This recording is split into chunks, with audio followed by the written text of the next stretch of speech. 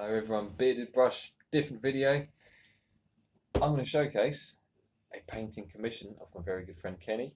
And just to show, hopefully you can see this, Kenny created my first bearded brush t-shirt, so I'm now officially becoming one of those YouTubers. Don't worry, I'm not going to flog you in my rubbish, but this will just help promote me as my thing. Makes it look marginally more professional, apart from the fact I'm sat in my dining room. And I've got my baby stuff to the right of me, and might have little girls things on the left. Still really professional.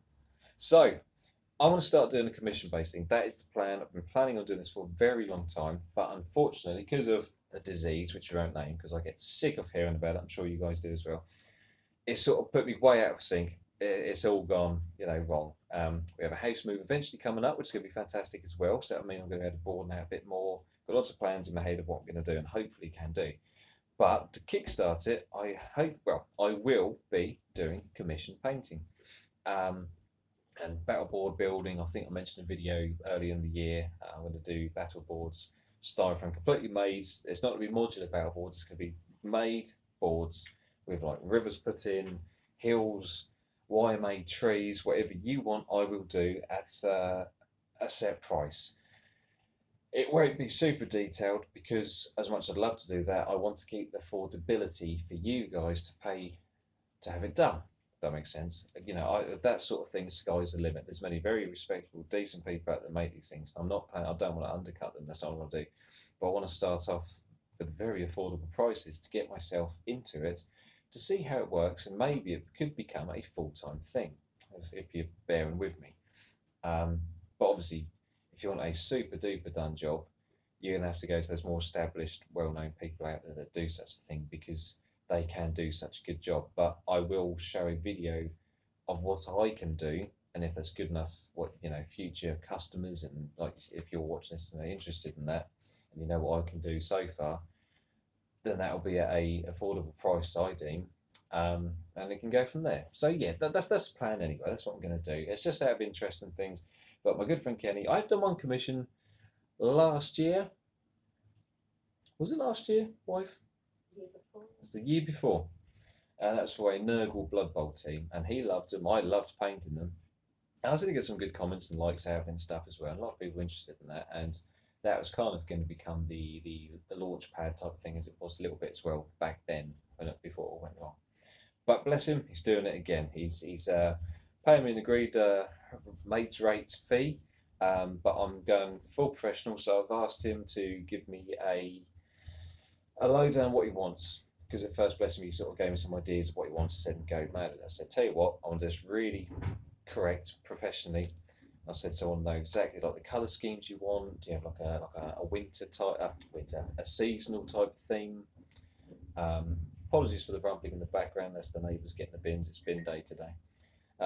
Is there a seasonal theme to the bases? Any themes to the models themselves? How do you want them to work out?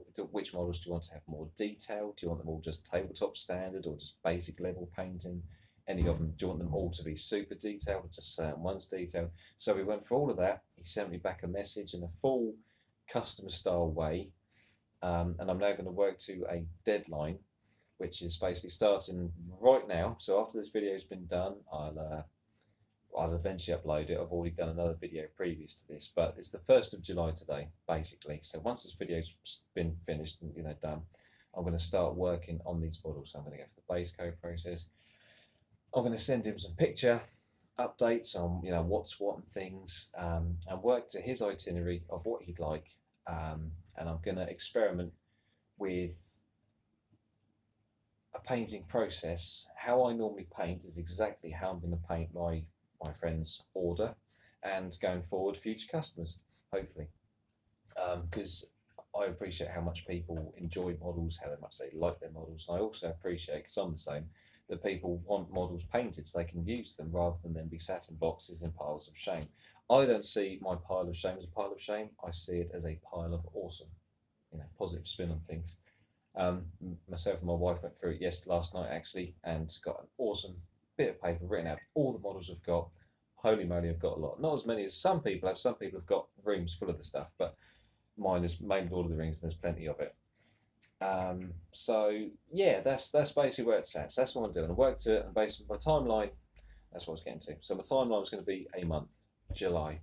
Obviously, I work full time. I have 2 children. You know, my wife is working as well, so you have lots to contend with, more than your established full time painter. This is for the time being going to be a part time thing, depending how it goes. And then, like I say, if it becomes a regular thing and that, then I can start looking at maybe going full time with it. It'll become a much more different process, thoroughly strict deadlines of things, much more detailed stuff with better cameras to work with, a whole like photo miniature box set up so you can take decent pictures to send to the customers. But anyway, so that's the plan. That's that. And I'm going to give you a showcase basically of my good friend's models that he wants me to paint. So these have all come from Greebo Games. I've mentioned Greebo before, and they are awesome models. They are really, really good models. The company I can't sing praises enough about. I've hardly bought anything off them myself, but my friend Kenny is a huge fan of them, and I've seen other reviews of Greebo stuff as well. And they are really good. The customer service is brilliant. You have any issues, they're quick to sort it.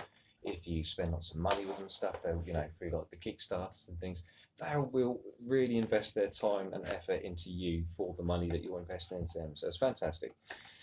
So let's go for box 1, because it's been a while since Kenny actually showed me these. To be quite honest, it's going to be a refresher for myself. So it looks like this is his star players and his monsters and whatnot. This is all for Blood Bowl. This is a Blood Bowl commission type thing. So I'll go for a quick rundown, because obviously you guys don't want to be bored to tears, but this is more just for a bit of a fun progress thing. So we have a Yeti type character here. Hopefully you can see that okay. You've got stones on his back.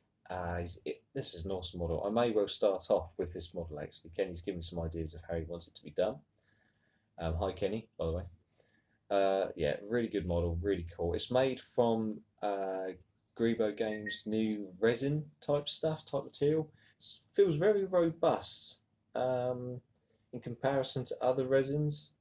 This feels slightly stronger. Some of the other resins I've worked with other companies, not just the big company, but other companies as well, can feel a bit flimsy. This feels quite robust, which is pretty cool. It's like a real high detail type plastic, so that's pretty good. So that's the Yeti type character, like Ice Troll. We have a star player Amazonian female there, wearing a wolf cloak. No, not Amazonian, sorry. No, she's Nord, isn't she? She's Nord, I believe. Blood Bowl fans out there would know far better than I would with this, but this is a Nordic. Sorry, I've got my wife assisting. Oh, there you go. It'll focus. There you go. It's focusing. There you go. So you got a Nordic female star player there, I believe. Very nice. Very cool little mini metal. So Greebo seem to do a lot of metal as well as resin / plastic. It's pretty cool. We have a ogre, female ogre, star player. I'm hoping you can see that okay. It should be okay. That one there. Does that come through? Yeah, you got it. There you go. It's very cool. Serious weight of metal there as well. We've got another Nord wearing the wolf skin, wolf cloak on the top. Same again, very similar to the previous one, but very cool. Lots of detail. Greebo have done really well with the detail. She's got nice little necklace bits hanging off of her and things. Really, really cool. That's that. We've got another star player. I think this is one of the earlier Greebo Games Blood Bowl characters. I think she's meant to be a more well-known, established character from the Blood Bowl lore. Can't quite think what her name is, but yeah, she's a kind of like a pirate, to be honest. She's got a sort of pirate look to her. Very cool. We've got various Amazon. No, are these Amazon? These look like, yeah. You got a dry. Well, actually, you have a dryad. You got a wood. You literally got a tree lady type character there. Willow rosebark version maybe, but that's again going to be really cool to paint her. So again, these star player type characters I will be painting to a better detail than the standard, but I'm going to paint all of them to the standard that I'd be happy with. Some more players there. We got this is, I do believe this is also the new Greebo Games type plastic resin. It's it's almost got a 3D printed type quality to it. I don't believe it is 3D printed, but it's got that sort of feel to it. It's got like a sort of ridged feel to it, sort of thing. It doesn't feel smooth. Not in a bad way. It's not going to sort of affect the model. We can see the detail's really good. Really nice, really light. It's light, but it feels substantial. I don't know how they've done it. Like with other companies' models that shall not be named, they can look really thin, really finely detailed, and feel very unsubstantial, like you sneeze on, they're going to snap. But this doesn't. This is really nice. Lovely detail. The face is fantastic. I'm not sure if you can tell, but the face is really good. It's really, really cool. So yeah, good. And then we got similar repeats there as well. So I won't bore you guys to all of them, but that's them there. So I think that's all the character types. So here we should have more of the standard. Yeah. So these are all the Amazons. See, my good friend, he's chosen an Amazon team, but with other miniatures. So actually, by combining these different characters, you can actually cover a few different types of teams. Obviously, Amazons is the main True Blood team, but he can also do a few other teams, like spin-off type teams, like Dark Denizens maybe, that sort of thing. Obviously, the Nordic type team, because you only need certain characters to make the difference to make a new team from similar model groups, such. We have the Zote. Is it Zote? I think it's a Zote. Greebo, Zote miniature. Really cool. Very detailed, very nice. I'm looking forward to painting this one actually. It's going to be really cool. Might save him to last. Something to look forward to in terms of painting. I do like to break out my shell in terms of painting, having an exciting model, some standard type models, and then go finish off an exciting model again. That's always good. Got some, what we got here? Oh, these are stunned. These are ogre stunned pieces. So they're smaller. Obviously, these are going to be ogres, but these are smaller sized ones, obviously. And that is to help basically not lay down a massive metal ogre on the pitch and cause chipping or damage to the miniatures. So these guys are literally just you take the ogre off and put one of these down. Really fun, really cool. Yeah, really, really cool. So looking forward to painting them up. And then what is, I'll show you a little selection of miniatures because these are very much rinse and repeat types. This is more just like I'm saying, like a little showcase of what I'm going to be doing with these guys, and you guys will see a video at the end as we go along of how they've all finished off. So we have an Amazon team. What else we got? All different characters.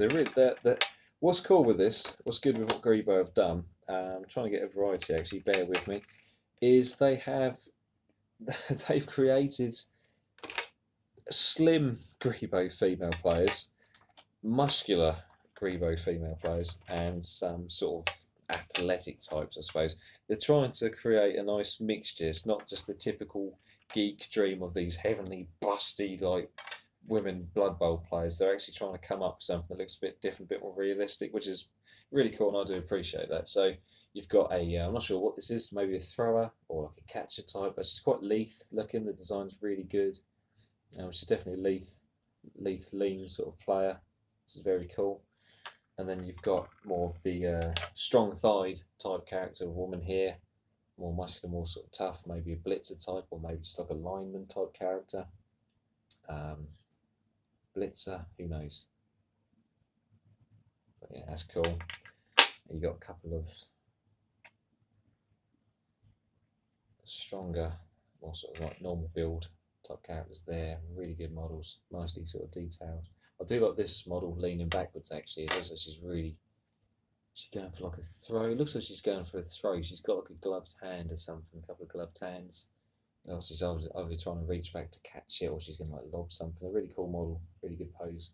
I'd love to know who sculpted these. I actually have to have a little look myself on the Greebo website to see if there's any credits for who sculpts them, if it's just the person that runs Greebo, if they actually sculpt them themselves and sell them themselves, who knows. But they are very good. I don't think these are 3D sculpted. I know GW tend to do a lot of 3D sculpts through like an actual PC type of thing rather than physically sculpt them, like the old Perry brothers used to, and Trish Morrison. But these guys strike me as being more actually sculpted by hand, just because the pose, the fact that they're not hugely dynamically posed, and you have to build them through weird, ridiculous pieces. I'd say these are physically sculpted. So yeah, and then we've got a few more in there, a few more bits and bobs. So yeah, so this is going to be my my first commission in a long time, but this is going to hopefully be one that I can research from, learn things from, work with my friend on a purely professional sort of basis. There's going to be no give and take. He's going to give me honest feedback. He's really helping me, actually, to be fair, which is fantastic. I really do appreciate it.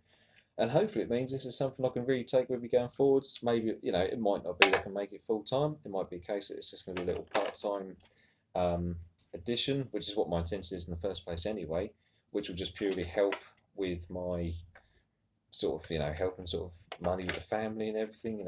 Any extra money is always good money. Obviously I'll have to set up a tax account, I'd assume, depending on how much money I make. So obviously you've got to pay the tax, man. You can't just make money on the side and not declare it, because that's naughty. So yeah, we'll see how it goes. I'm very excited. It's going to be awesome. I'll keep you guys posted on how it goes.